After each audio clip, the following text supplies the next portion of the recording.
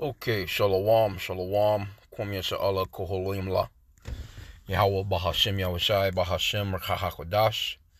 Double honors to our apostles and elders of Great Millstone who rule well, and that by the Spirit taught us this beautiful truth. And just want to say the water to all the Akim and Akhwat that's out here sincerely keeping the laws, the statutes, and commandments of Yahweh, BAHASHAM YAHAWASHI, to the best of their ability. Shachan the Waf just coming at you with another quick lesson, praying that is edifying by the Spirit. I just wanted to go off into Favour. It was just, kind of dawned on me while I was at the plantation, riding, meditating, and as I was praying, I prayed for favor, because it's rare, it just dawned on me, like, why don't we, add in favor to our prayer, asking Yahweh about Shem Yahushua for favor, because favor goes a long ways, man. When you can ask say for instance, you can ask a favor of somebody. You might say, for example, can you take me somewhere? My car's down or whatever, but can you take me to such and such? I don't have any cash for any gas or anything, but, I'm just, please, can you do that favor for me? And a person might say, oh, man, that ain't nothing, man. You know what I'm saying? Come on, man, where you need to go? I'll take you to wherever you need to go. And here's a couple of dollars, too. Put this 50 ball in your pocket. You know what I'm saying? So you have a little bread on you. That's favor. That, you know what I'm saying? They ain't looking for nothing back. They already got gas. They, and they're not worried about you giving them gas money or whatever. Now, you might ask a person and say, hey, can you do a favor for me? I need to go to such and such. Can you take me? I don't have any gas money right now or whatever. And that person might say, well, shit, you ain't finna use my gas. You got to give me something. And though they can have a pocket full of money and some gas already, a damn fill up already. So just wanted to use an example of, favor. So I have the definition here.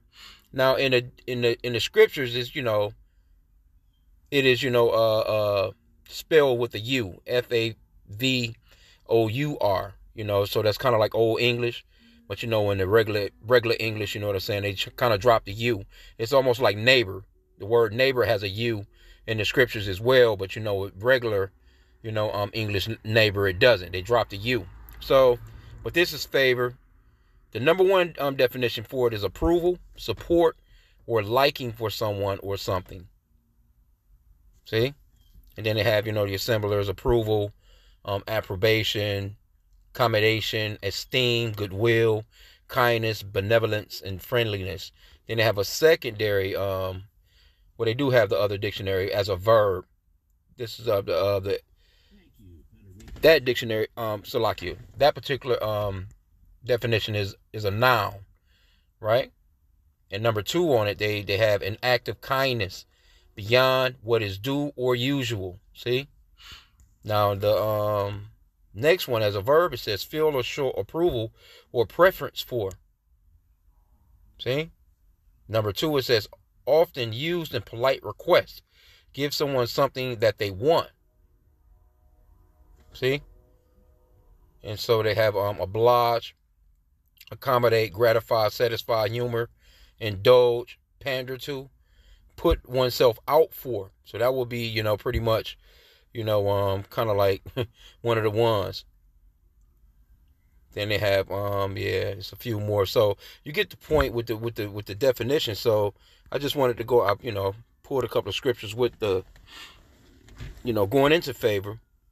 So let's go to Psalms real quick, because this is very important to pray for, man. The Lord's favor, when you can get favor from the Lord, it's not like some regular person type of favor.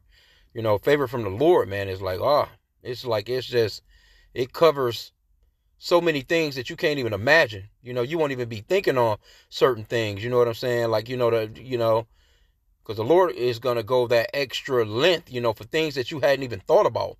He's going to give to you as well, or do for you as well.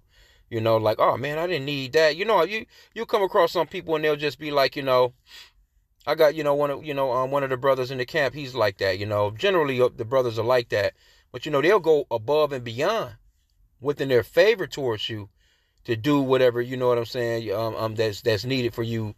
They'll go be above and beyond. Oh man, well, I ain't need that too. Nah, man, take that. You know what I'm saying? Look, this is for you. Here, man. Don't, hey, you know, and Jake be like, oh, man, come on, bro. I don't want to take. Nah, bro, you going to take this here, you know. So let's get 119, Psalms chapter 119. Let's go to verse 58.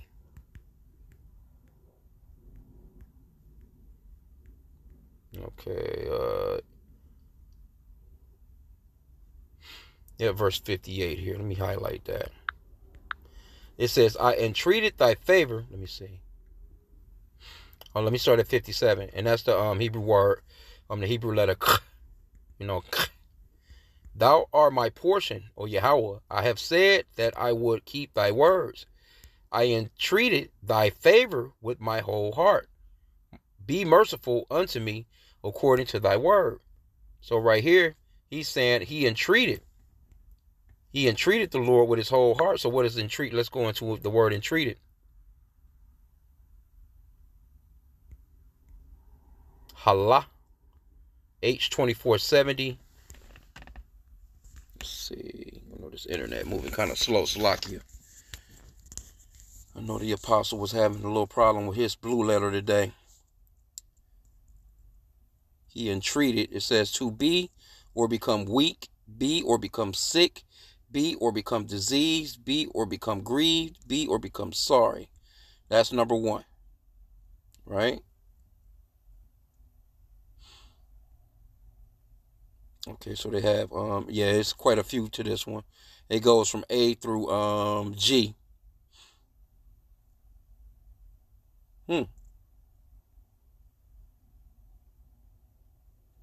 This is the one right here, though.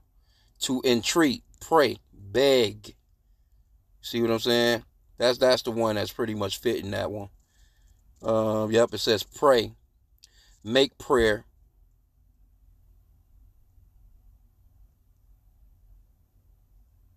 Also to a stroke and flattering, entreat. So yeah, I mean, it's something that you're going after, basically. Okay, so let's go back. I entreated thy favor with my whole heart. Be merciful unto me according to thy word. So that's why it's important, like when you're praying,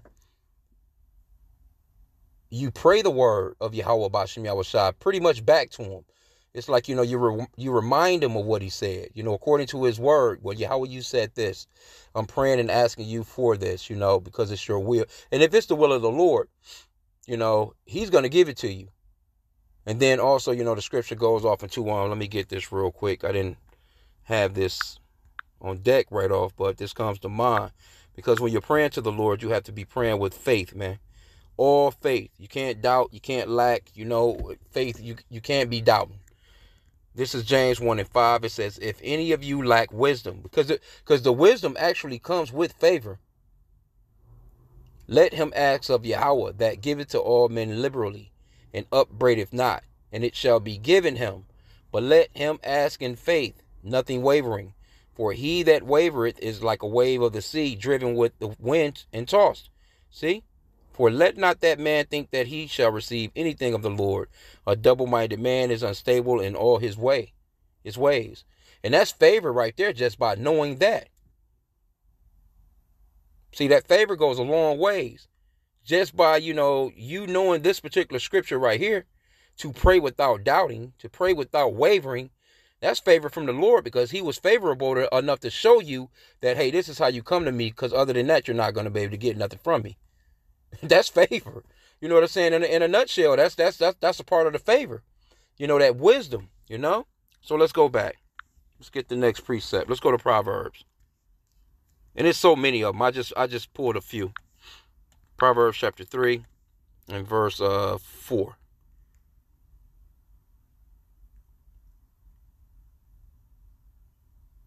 Oh, man, there's so much on this. I can start from the top. Verse 1. I love Proverbs, man. It's so much wisdom in there. A lot of favor in there. You know what I'm saying? It says, my son, Proverbs 3:1. My son, forget not my law, but let thine heart keep my commandments. For length of days and long life and peace shall they add to thee. That's favor. See?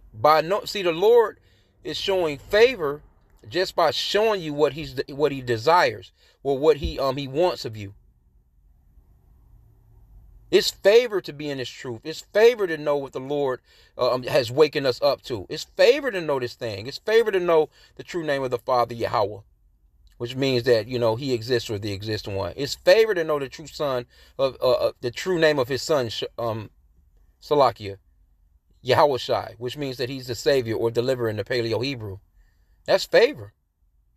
Because if you didn't know those names, you couldn't properly pray. But he has shown favor and shown you that those beautiful secrets.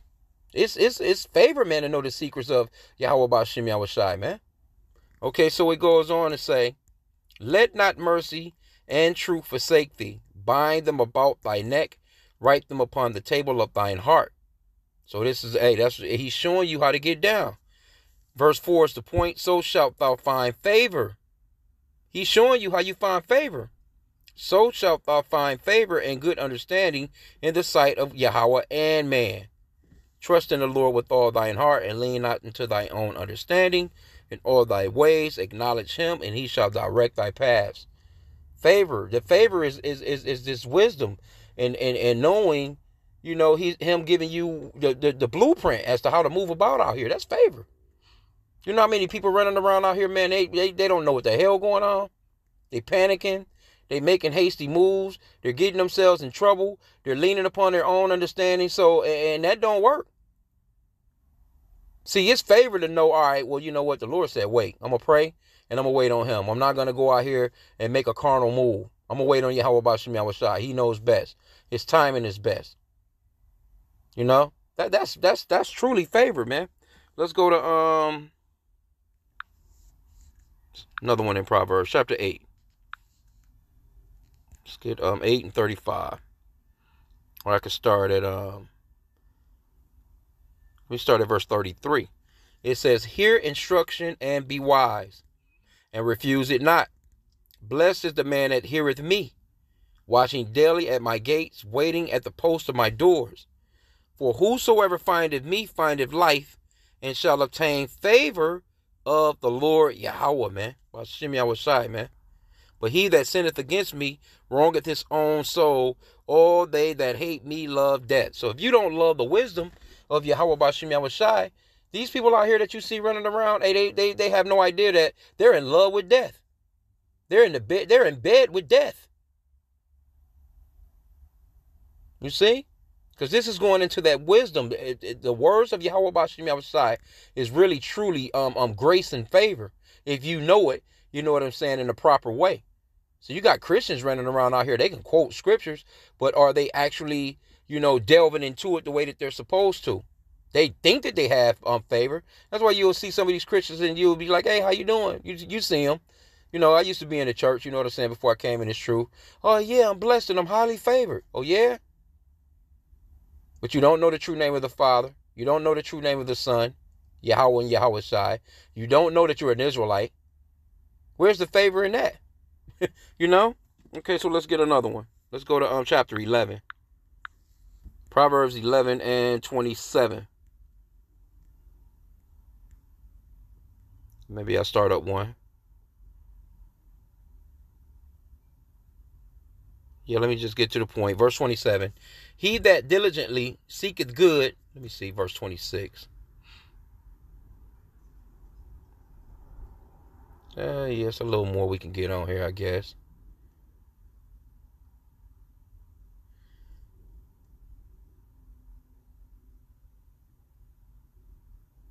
Man, so much. Anyway, well, let's start at 24. There is that scattereth and yet increaseth, and there is that withholdeth more than is meet, but it tendeth to poverty. So, that's going off into, pretty much sowing seed, so to speak. Scriptures talks about, throwing your, spreading your bread upon many waters. I forgot exactly how it's quoted, but to alms. The scriptures talks about alms, especially in the Apocrypha. It's really the book of Tobit, but it talks about your alms and giving, you know what I'm saying, and how far giving goes. Because it actually says that, to the extent of, even if a person doesn't return it to you, The Lord know what you have done, and he'll reward you.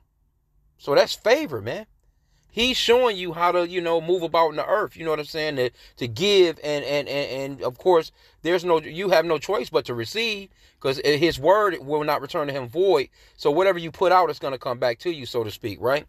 But verse 25, it says, the liberal soul shall be made fat, and he that watereth shall be watered also himself. See? So there's going to come a time, even like in this truth right now, even with the words of YAHAWASHI, you pretty much putting in this time, so to speak, you're going to get a reward out of that. Eventually, there's going to come a plant or, fruit from that. The time that you're spending in the scriptures, the time, because there's going to come a point where everything that we have within us that we've learned, as far as, like according to Isaiah 33:6, where it talks about the wisdom and knowledge that shall be the stability of our times. That right there is going to go off into, it's kind of similar as well. So it's kind of a double, like a double fold, so to speak. But it says, a liberal soul shall be made fat, and he that watereth shall be watered also himself. He that withhold corn, the people shall curse him, but blessing shall be upon the head of him that selleth it. He that diligently seeketh good procureth favor. See that word favor right there. But he that seeketh mischief, it shall come unto him. Man. In the NLT it says, if you search for good, you will find favor. But if you search for evil, it will find you. See? He that diligently seeketh good. What's the good that you should be diligently seeking? This word, YAHAWASHI, what he said. You should be constantly trying to, do the best that you can. And the Lord knoweth the heart, you know what I'm saying? He knows that we're just, mere humans here, you know what I'm saying? But he definitely knows, that he knows the heart. He knows that you're trying to keep the law, statutes, and commandments to the best of your ability, man. So let's get another one. Let's go to chapter 12. Proverbs chapter 12 and verse 2. Let's start from verse 1. Whoso loveth instruction loveth knowledge, but he that hateth reproof is brutish. A good man obtaineth favor of Yahweh, but a man of wicked devices will be condemned. Will he condemn, Salakia? In the NLT it says, to learn, you must love discipline. It is stupid to hate correction. The Lord approves of those who are good, but he condemns those who plan wickedness, man. So that favor, it goes a long ways, man. Because it's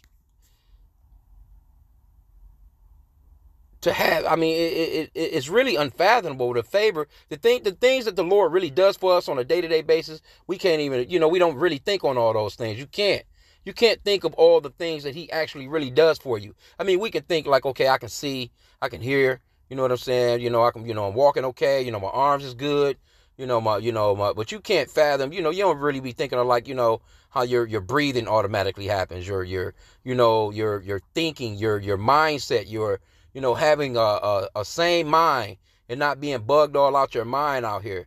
It's so many things, the protections that you have as you travel to and from,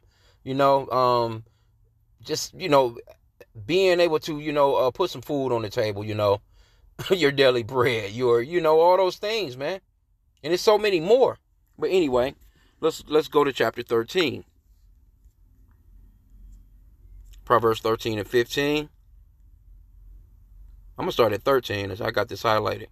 This is a classic too. Whoso despiseth the word shall be destroyed. See that?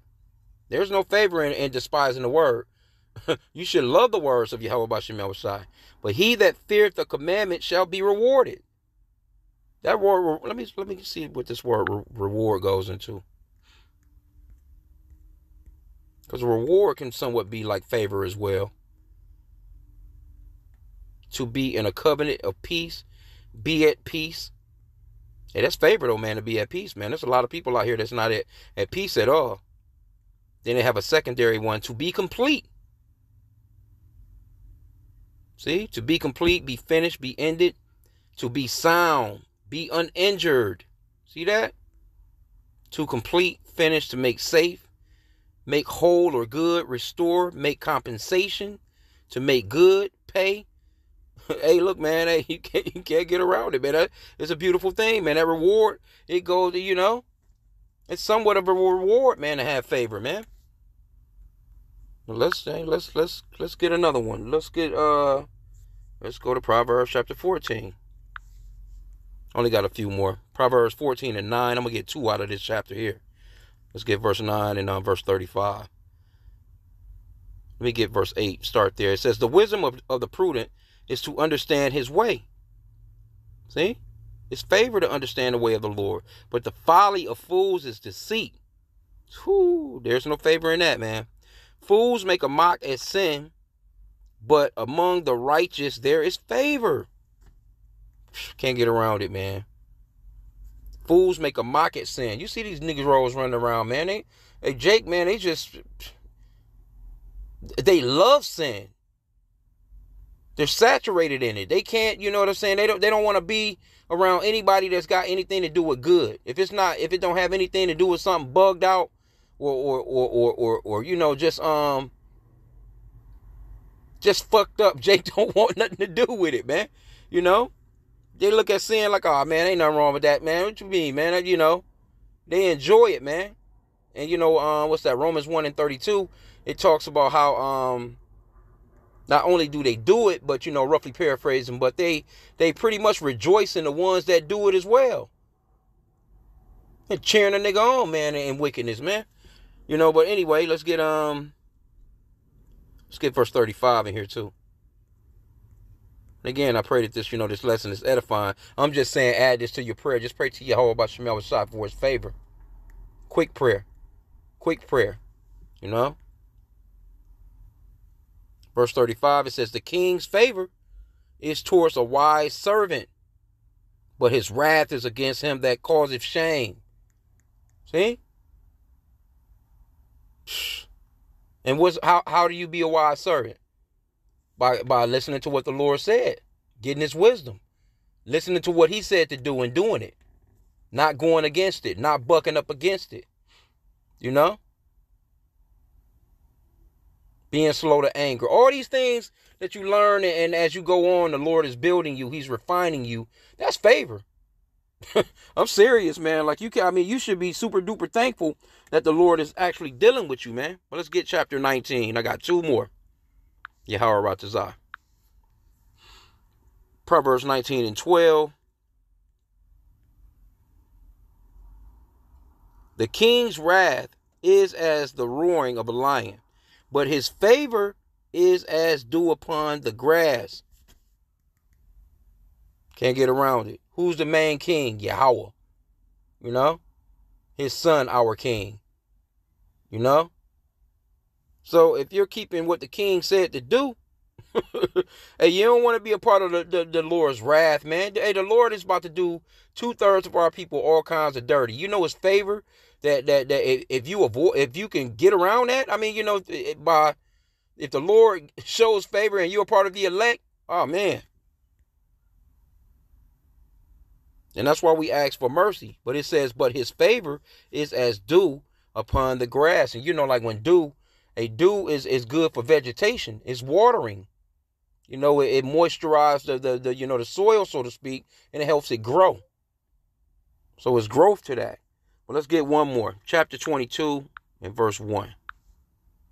It says, a good name is rather to be chosen than great riches, and loving favor rather than silver and gold. See that?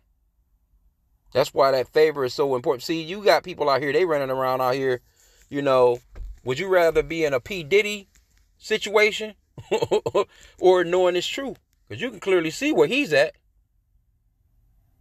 He has the favor of the world, or at least he did. You don't want that carnal favor from niggas. You want the real spiritual favor from YAHAWASHI. It says a good name is rather to be chosen than great riches. See? A person like Diddy right now, his name is not his name is being dragged right now. They even, had a phrase like, did he do it? P. Diddy do it. Hey, man, it says in loving favor rather than silver and gold, man. In the NLT, it says choose a good reputation over great riches. Being held in high esteem is better than silver and gold. Silver or gold. Can't get around that, man. So, again, I just wanted to just touch on this because it was like I was just driving and I was, praying. Then it hit me like, hey, I haven't been praying for favor. Let me pray for some favor out here, man. Favor goes a long ways, straight up. Because the Lord, he can direct your path towards cheaper items, you know what I'm saying? Just things, and, he can run you across somebody that matter of fact, can walk you in a path of finding a couple $100 on the ground or something, or whatever the case may be.